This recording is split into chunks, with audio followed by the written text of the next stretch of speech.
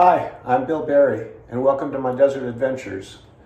Sometimes our desert adventures are right here at the desktop looking at Google Earth Pro, and I'm flying at 140 miles above the Earth, looking down at Las Vegas, Nevada right here.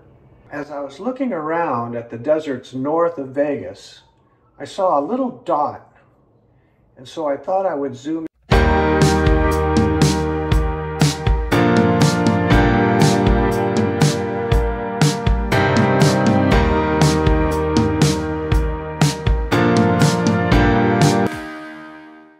Excessive heat warnings have me confined to my desk, but that doesn't stop me from finding adventures in the desert.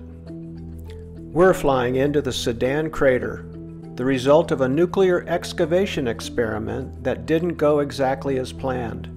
This massive crater was created on July 6, 1962, as part of Project Plowshare, a U.S. government program aimed at finding peaceful uses for nuclear explosions. The idea was to use a 104 kiloton thermonuclear device to dig a huge hole, but what they didn't anticipate was just how much radioactive fallout would be released. The explosion displaced 12 million tons of earth, creating a crater 1,280 feet wide and 320 feet deep. The dust cloud that erupted from the blast rose 12,000 feet into the sky, spreading radioactive particles across the entire continent.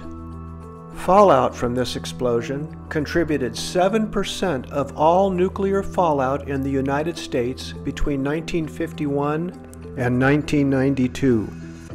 The radioactive cloud traveled across the country, dropping dangerous levels of radioactive dust as far away as South Dakota, Iowa, and Ohio, resulting in increased cancer rates to those exposed to the fallout, including thyroid cancer and leukemia. Low levels of radioactive dust from this explosion were found as far east as Maine. This map, showing all of the radioactivity coming from the Nevada site, is telling. Yucca Flat, where the Sedan Crater is located, is covered with hundreds of similar craters, each a reminder of the 739 nuclear tests conducted here. These explosions left behind a landscape that looks like the surface of another planet. Even though most of the tests were underground, radioactive material still escaped into the atmosphere, posing long-term health risks to those living downwind. The device used in the Sedan test was buried 630 feet underground. But even at that depth, the sheer power of the explosion couldn't be contained. This test highlighted the dangers of using nuclear devices for so-called peaceful purposes and showed just how unpredictable the outcomes could be.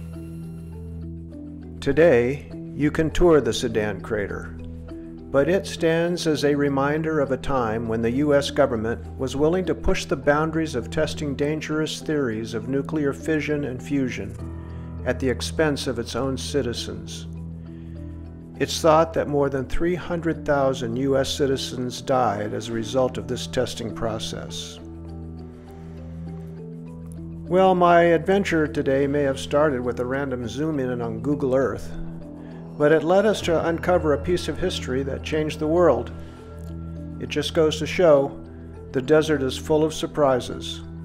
Thanks for joining me on this desert adventure. I'm looking forward to cooler weather and boots on the ground.